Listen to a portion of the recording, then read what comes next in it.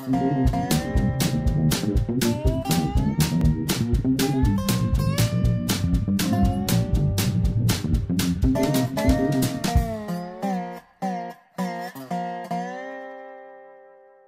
is Dave Monk, your Prairie Monk, WFT Champaign 90.1 on your FM dial.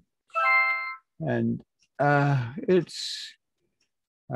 think it's the 17th.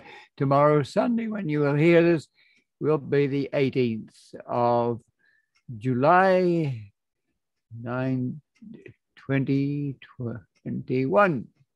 Okay, and today I'm going to talk to you about people who do interesting things, and it runs into our discussion of how we encourage people to be volunteers, to know a territory, and then perhaps to become a CEO or an organizer of knowledge about a certain topic, whether it be music or art or prairies or rivers or what have you. We're short on those sorts of people, but I find it productive to be talking to people, and we have now a organization of music on Friday night, and usually two bands right outside the door of WEFT, and people meet each other. They're so overjoyed to be back in action.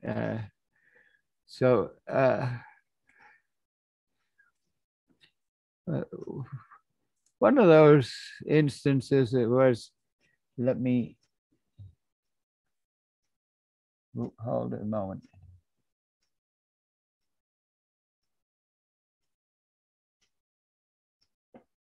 Got to keep my time here. And so I was taking materials. Let me say that I have a lot to do with salvage, and often I'm left salvage that is interesting and productive, and it's sort of felt that I might have some way of redirecting it so that people could use it. It's not always the case. Sometimes it sits around and waits for a while, but I had theatrical clothing and goodies that had been left with me for a while, and I delivered them. But I encountered someone who knew Market Street. They knew WEFT. They had worked on the front windows of WEFT, and they had this history. His mother had a bookstore, and just talking back and forth was enough to hook up your spirits, because you know that there are people around who have thoughts and ideas, and you have to have some way of sharing them. And music brings people together, and beer will bring people together too. So we have restaurants in the street, and we have some beer in the street, and we have music, and then we have people, and it's amazing. I watch a little gal who's probably no more than 2 feet high leading a dog on a leash. The dog was almost twice the size of the gal that was bringing the dog along, and the dog was very friendly, and if told to sit, it would sit, and it would enjoy. And so that sort of interaction is interesting. Somebody put up a sign which was a triangle, and so children who were small enough were willing to get in under the sign and hide. Some would dance, and even some of the WEF people would dance, and some would surveil, looking over to see that beer didn't go out past the zone where we were working. I just had a long conversation with uh, Doug DeLong. He is an engineer, works with the state and regions, and uh, he is doing prairie work as originally a Moultrie County engineer. He was organizing railroad right-of-ways that I thought could be a prairie right-of-way, and now 20 years later, it has grown, and he was calling me about a blue flower, which is I know is Veronica, and we got to be talking and figuring out how he might be able to sell prairie seed. It is not an awfully lucrative game, but it's interesting. And Prairie Moon, especially in southern Minnesota, has done very well. There's a limit to what you can do. There are just millions of bacteria and fungi out there. There are insects galore. There are birds that seem to have survived from the dinosaur era. There are people who volunteer, people who watch things. And so we talked about plants and their shade. So some plants would like to be under a forest. A wild ginger would like to do that. But other plants that come in spring will wilt away when the canopy comes over, but their roots will be there for next year. We talked about our only shrub, which is a cynosis or New Jersey tea. And New Jersey tea is a shrub. It's a very low shrub, so you hardly recognize it as different from the perennial plants in the prairie. But it has this spread of about a 6 feet diameter of red roots. And when farmers were plowing for the first time, this root would block the plow and break the plow. So John Deere and others had to develop a stump jump plow that would, when it hit something like this or a stump where a tree had been taken out, the plow would move up and over and come back down again. So could that be a plant that Doug could plant and provide to seed companies? Can it be grown in the raw? Probably not, because especially if you have legumes, deer and other creatures are going to be very aware that you have plants that have nutriment, and if you're going to have a seed, for instance, you have to get there before the insects because they know that there's proteinaceous material there. And you have to be lucky to have a soil that has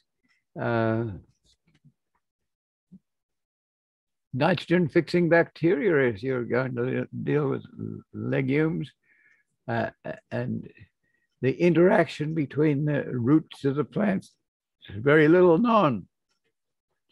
So if you want to join the preservation crowd and do interesting things with prairie, you have to know a little bit about the 110 broadleaf plants and about 6 grasses.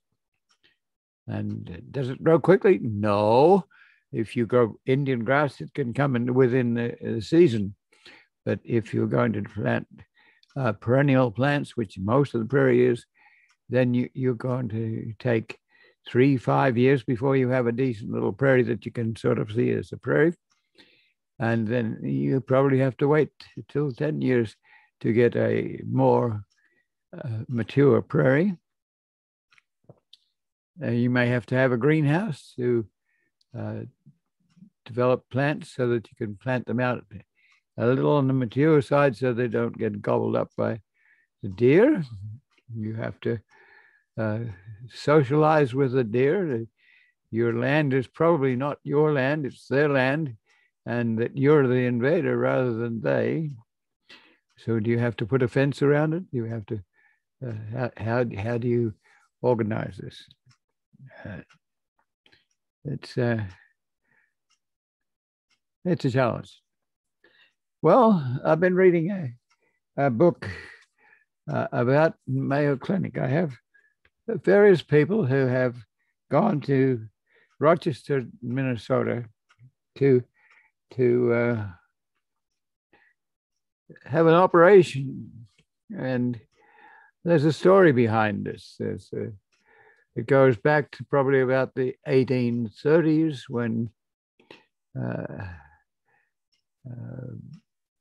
a guy named Mayo, his parents, I think, were working people, but he was working his way west. And he realized that he would have to have qualifications, and he was interested in becoming a doctor.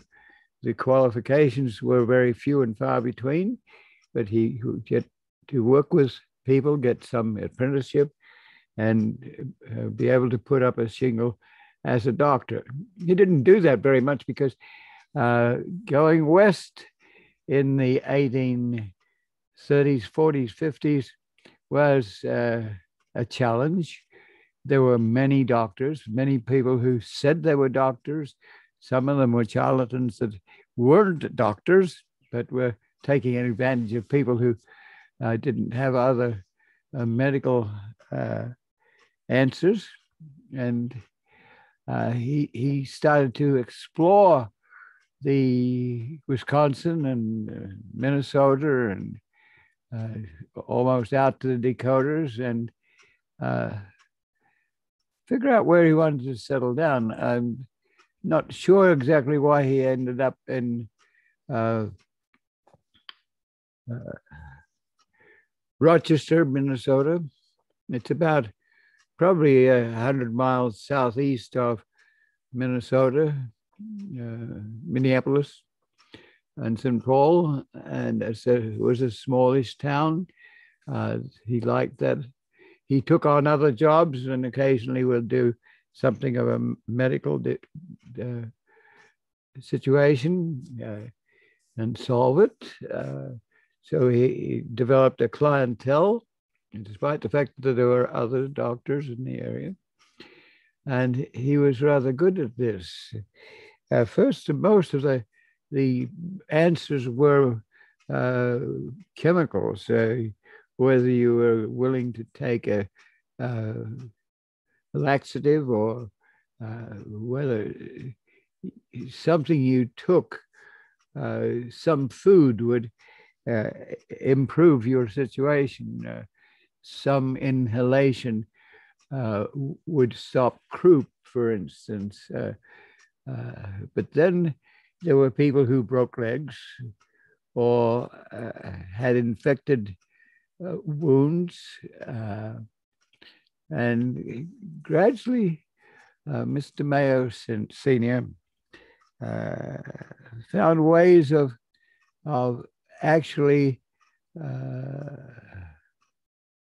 cutting out pieces of cancer, goiters. Women were having problems with growths that would get on their fallopian tubes or on their uterus.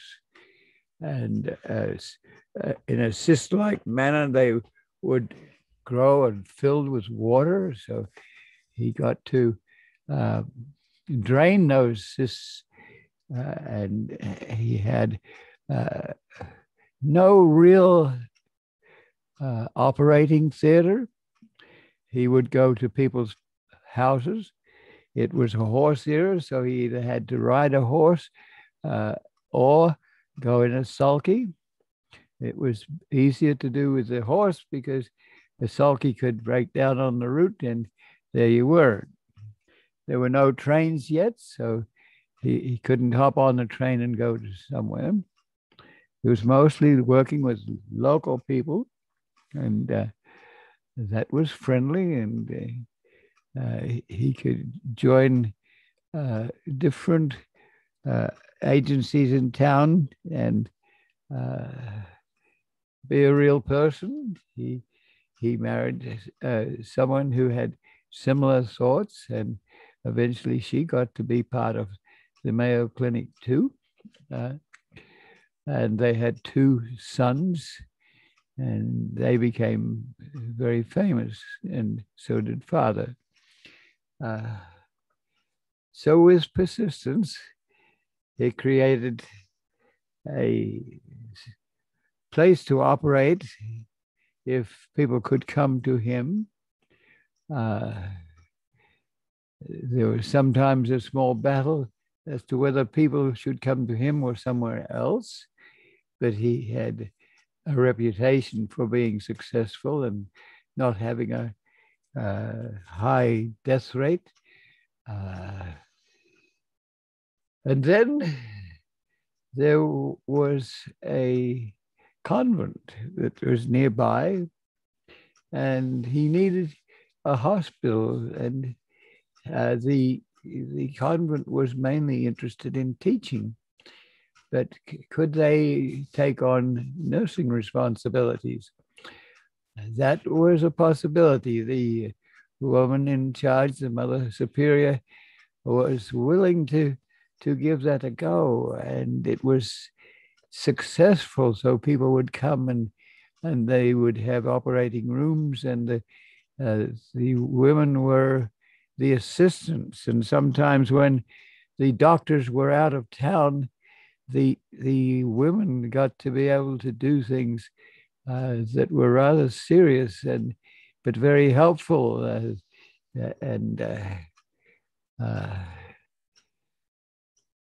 they got to expand this convent, and they were in behind that there were the Mayo people who were Protestant in background, but they were quite willing and interested to work with a Catholic population. But some of the population that was being served was not sure about this sort of relationship, but they also knew that the success rate was there. If it was a broken bone, the broken bone was likely to repair itself. And so that father got to be knowledgeable, and he would go off to other places in Europe and England and learn how to do new procedures, which were very rare for the West, where people were heading west, but they weren't in the time frame to build hospitals and have doctors and well health. If you made a mistake with your axe and hurt a leg, you may just have to have the leg amputated with gangrene, and that's not an easy thing if you didn't have ether or chloroform. So the doctor's wife got to be the person who administered the chloroform, and chloroform was slower but better than ether, and she got to know what the details were, and she got to know when people were coming out of anesthesia, and so it was interesting to see that these were women who were not just at home or secretaries or school teachers, or they weren't categorized for what they do, and they did things very well, and they expanded again, and then the Royal Opposition came in with a different hospital, which was more Protestant style, but the people still went to the Mayo Elder. Well, then came the two boys. There were the girls too, and both seemed to be involved to some extent, but the two boys were destined to be future doctors. And even at the early age of teenaging, they were helping to assist in operations. And they got to be very knowledgeable. One was older and more bookish, but also able to present their case for doing things. And he would go to meetings, and his younger brother was equally involved in discovering different types of operations. And he was more folksy. He was able to talk his way through things that he didn't know about, but thought they ought to experiment with. And their survival rate was high and higher than the people who were around. So the population grew, and the elder son went off to a medical school. There weren't too many medical schools. They hadn't got to the point of teaching people. And later, Charles went off to medical school too. But these young doctors would go to meetings, and they were knowledgeable, and they could, with good manners, comment on a paper that was presented at a meeting, and to good effect. Say it might be that people thought that cancer was contagious, but they would point out that older people get cancer, and you're dealing with younger people in the settlement era, so very little cancer. But as the era got older and the people got older, there was more cancer. So the appearance of cancer wasn't because of a contagion, it was because the aging process was there. And that sort of commentary had to be delivered very carefully, because otherwise they would have been oscillated, sort of insisted, because they were not doing things according to the traditions. And so they too, as young doctors, went off to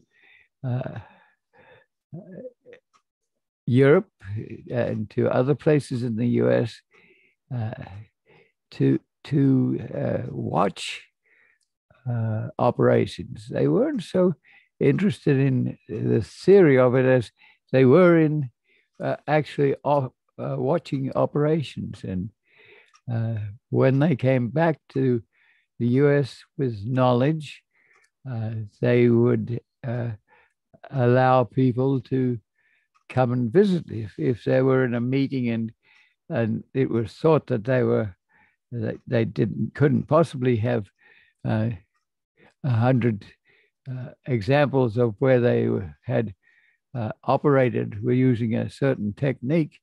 Then there would be a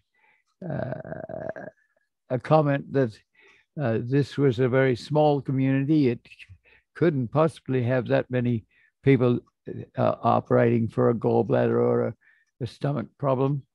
It would be so their paper would get rejected, or it was not understood that some of the people who were watching the quality of the commentary by the young doctors and their father were interested in allowing or encouraging people to come see what they were doing. And people were somewhat amazed that these young people could actually take on other people's operational procedure, but improve upon it. And gradually their population of people increased. And it wasn't just for one or two particular operations, like stomach was a concern. And if you were going to take out part of the bowel, you had to have some way of connecting the two pieces so that they didn't get gangrene. The women were concerned because they would have tremendous cysts that needed to be removed, and somebody had to get game enough to be able to open up a body and remove the cyst. And believe it or not, these people survived and were very grateful. And sometimes it was not the stomach that was the problem. It might have been a gallbladder or an appendicitis. So how could they encourage this? Well, the elder son could speak very well, and he was eventually invited to meetings and was members of meetings and actually chaired meetings. And he not only took their ideas, but he said very loudly and clearly that these weren't necessarily all their own ideas. These were the ideas where they had a string around several ideas, and their contribution was the string and the bow that brought these ideas together. So they were improving on it, and they could tell people, and people were realizing this. They sometimes had nabob leading surgeons come and be amazed. So they would do operations and let people watch, and much more they would allow for people to move in and actually see what was going on. It's very hard to have a body and have it open and have people see what's going on in minute detail.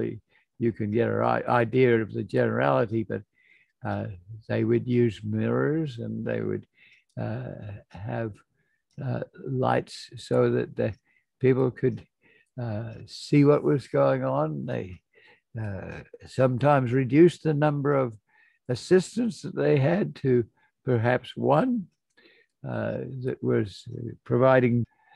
The second son was several years younger than his brother, but they were very much doing things together. They would do the same operation together in unison until it got to be that they had so many operations that they actually had to separate and do things themselves. But Charlie, the younger one, was the one that could work with the problem and experiment with it, and open up the person and decide that it was not a problem of the stomach, it was a problem that might involve other parts of the body. It had to be very delicate if it was a goiter, or it had to involve blood vessels and nerves. The brain had to involve details that they didn't know about. And this was all in sort of makeshift studios or in homes. People would have you come to their home, and they would have to set up the kitchen table with not a lot of sterilization. That was an early problem. People would use instruments in a manner that they weren't clean. A pastor hadn't come on the field yet, and other sorts of cleanliness were not there. But Father found out that if you had bleeding in ulcerated area, you could take kerosene and put it on a swatch, and that would help to close up the bleeding vessels. And then you would wait a while and open up again. And so little things like that made it possible for others to learn. There were no real medical schools, and this was in the area where you had probably in the 1861, 2, 3, that area, where there were still Indian tribes in Minnesota, and they were assigned to reservations, and those reservations were not being provided with adequate food that was promised. The land had been taken over and they weren't being looked after, so they were challenging the Caucasian invaders.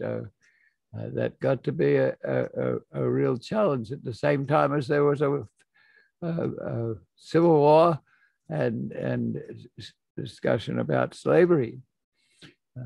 But gradually they solved those problems, and some of them were rather serious. You didn't know that your friends or relatives were going to be alive next day, because the Indians knew how to do guerrilla warfare and make a statement, and they deserve to be heard.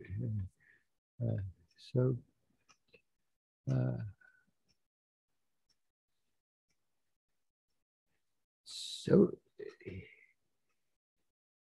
you have two individuals and a father operating very independently, moving across the country, and gradually the population of users expanding. The Catholic support hospital having to grow and do things that they had never done before. And there was some intermarrying here. The boys married people who were also very sympathetic, and perhaps had brothers who were headed for medicine. And gradually that got to be an in-house event, but almost too many people coming in and almost too many doctors coming to observe. So they eventually decided that they should put together some sort of association, and that association should include other people. And they invited in other people, and they created a will and testament, which would mean that the organization would not fail if any one of them died. That took a lot of doing. It had to figure out who was going to own what operation, or who was going to be paid. They were very sure that they did not want to charge people who didn't have the money in a depression to pay them. So a lot of the services were free. And even after the success of an operation, they may be paying for the person to be living somewhere that could be close enough where he could be monitored.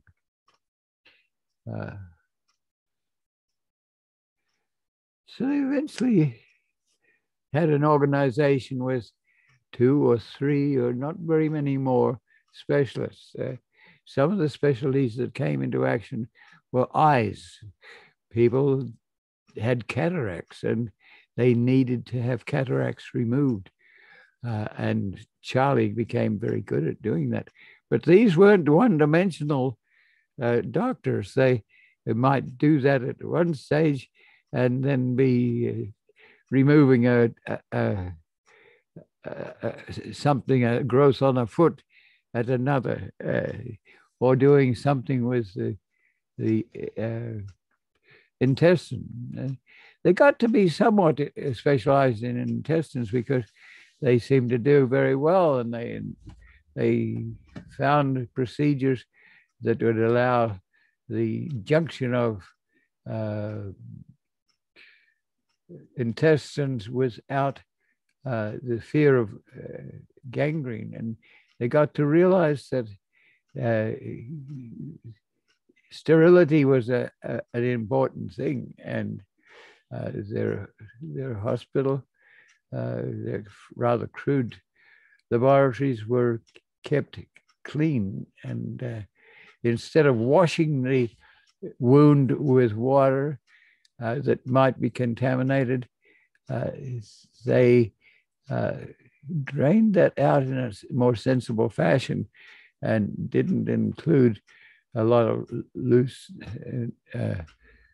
possible bacterial infection.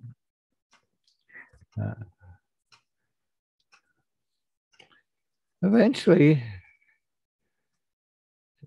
they had to deal with people coming in. People did not always appreciate their knowledge. And as we said, Rochester was a small community, and how come they had so many experiences with operations, perhaps 100, in a community that normally wouldn't have that many of that type of operation to be engaged in? But it was because the outside was coming in some cases they were going out to communities.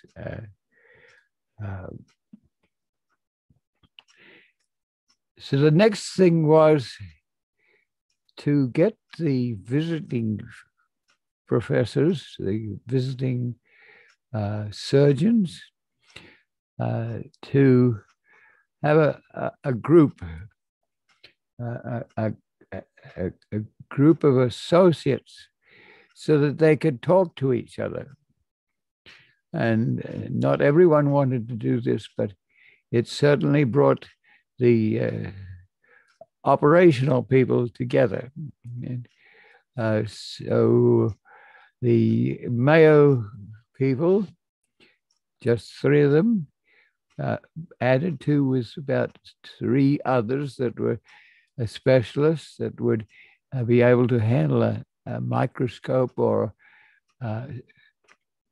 special equipment and do diagnostic work. And they would want these people that came in to associate to also go out and work with people who needed them, but also with people who needed their ideas. And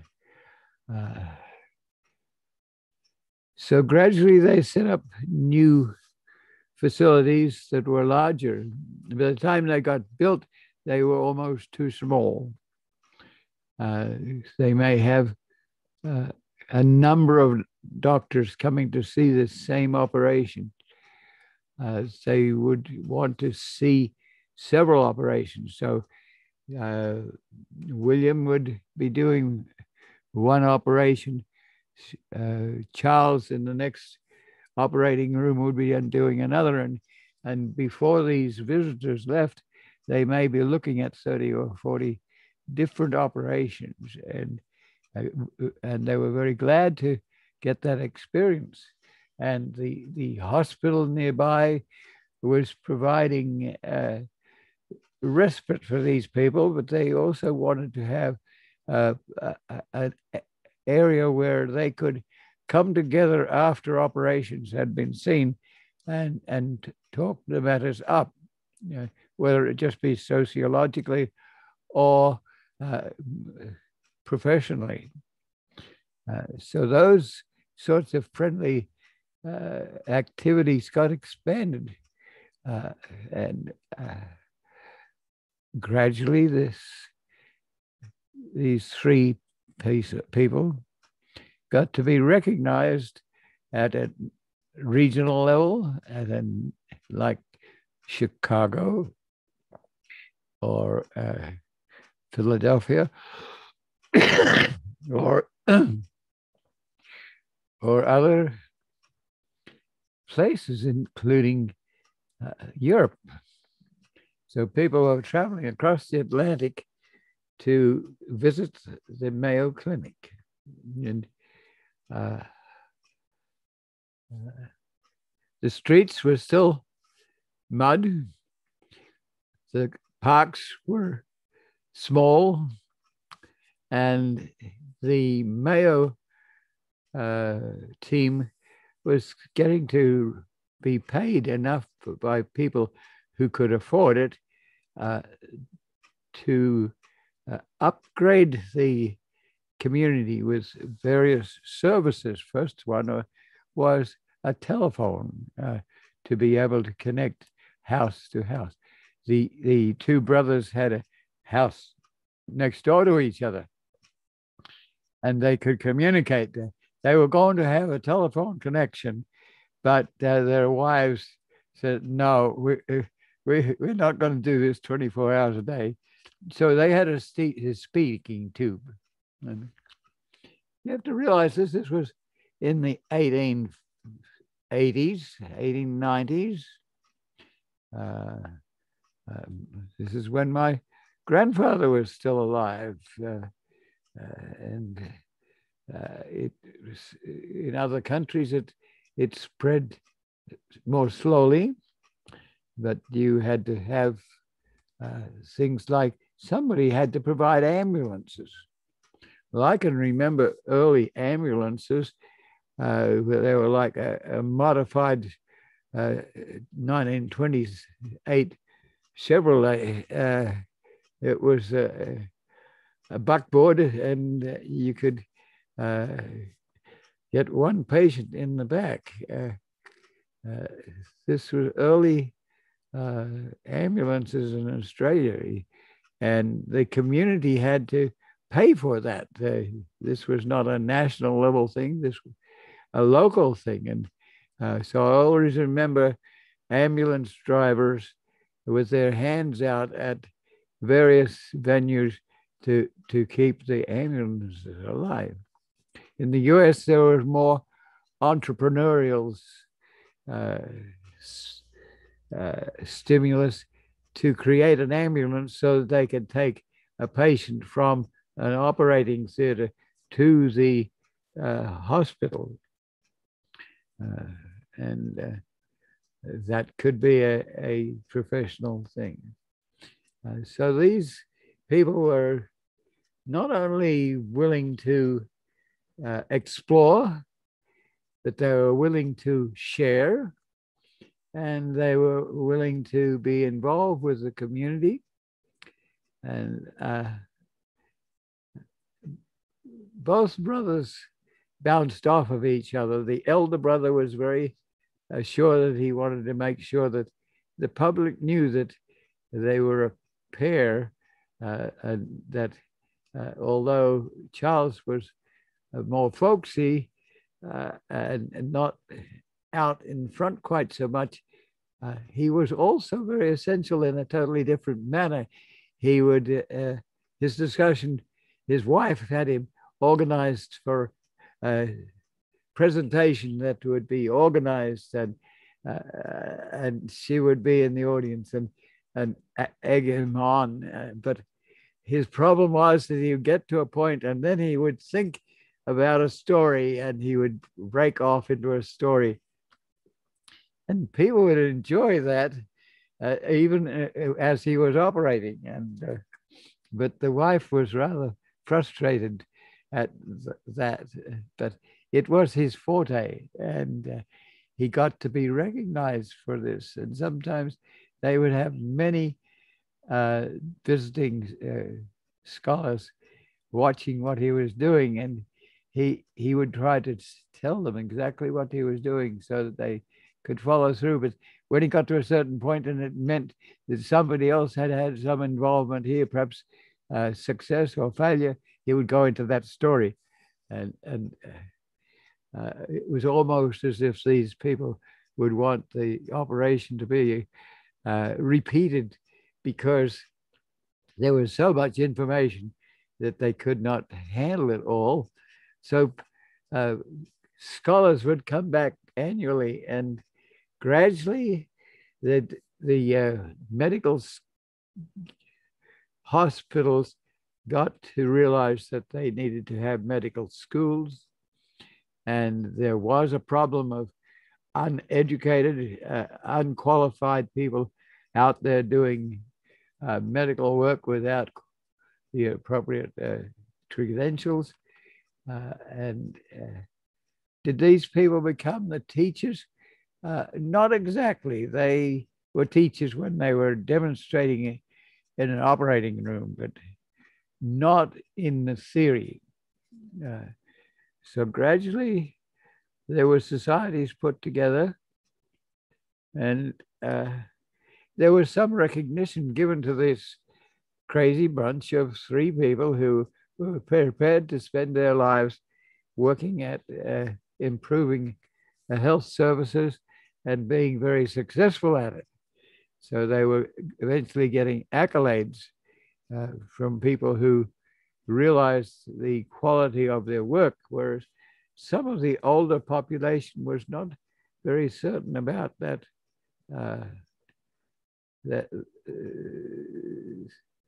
These were young people. They looked like teenagers. They were probably 20 or 23 or 21, but they were so much younger than the establishment.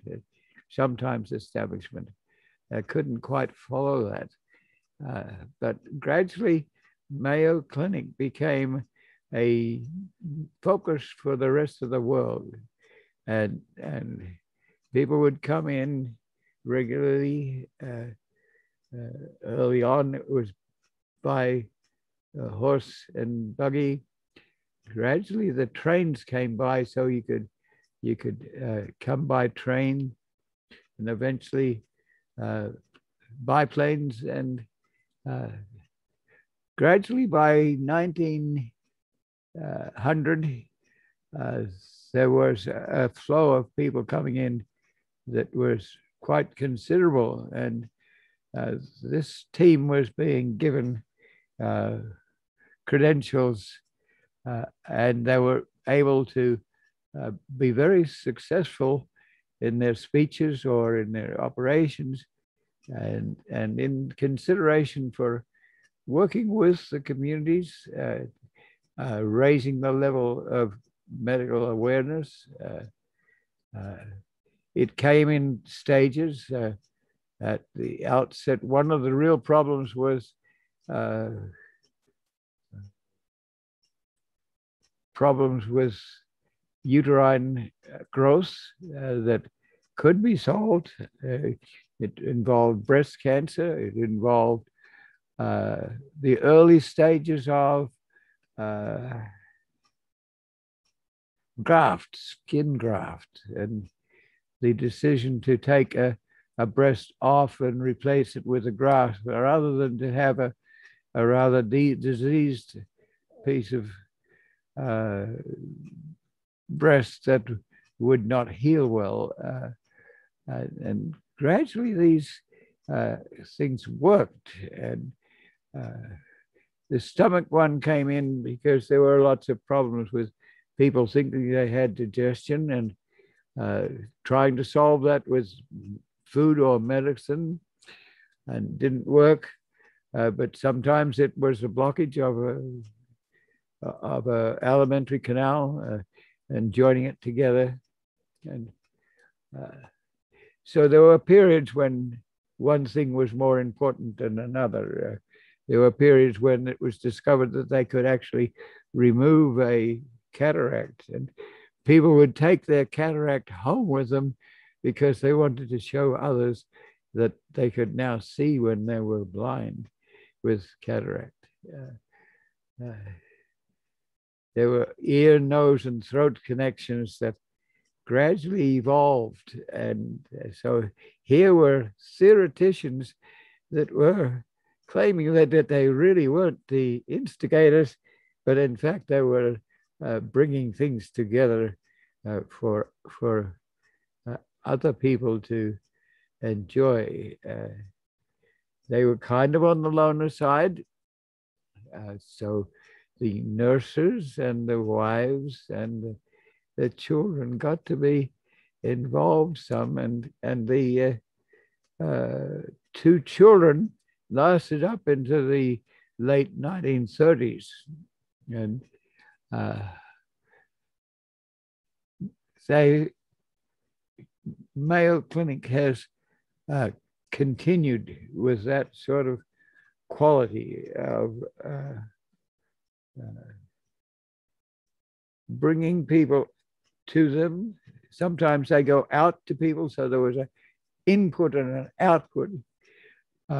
Sometimes it was total failure. If you went out and the diagnosis had been with a local level person, they had to appreciate that that was there. But when they opened up the person, the problem might be appendicitis and not the stomach. So you might not want to do that sort of operation right away, or but you had to be very careful not to hurt the original person that did the diagnosis. There were surgeons who were surgeons that would amputate a leg, but were not knowledgeable about some of the body. So there was a need for an education of where the arteries were, where the nerves were, and it's interesting to think that this was only 100 years ago, and we've made progress, and there's still a lot to learn, and Mayo Clinic is a center for doing that. Sometimes locally we think that some of the local clinics would like to think of themselves as a Mayo Clinic in this area, and that's justified to some extent, but it hasn't got that history and that structure and that energy that put together Mayo Clinic. And it's not in a major city, it's not in Chicago, it's not in St. Paul, it's not in Minneapolis, it's not in Wisconsin, but there are outliers of people who are now members of a team of people who have been to share this sort of information. And the Mayo family has been very humble in the way they have worked. This has not been a competition. This has been progress and experimentation and intelligence, and dependent on people who are willing to work and also be dependent and independent in their work.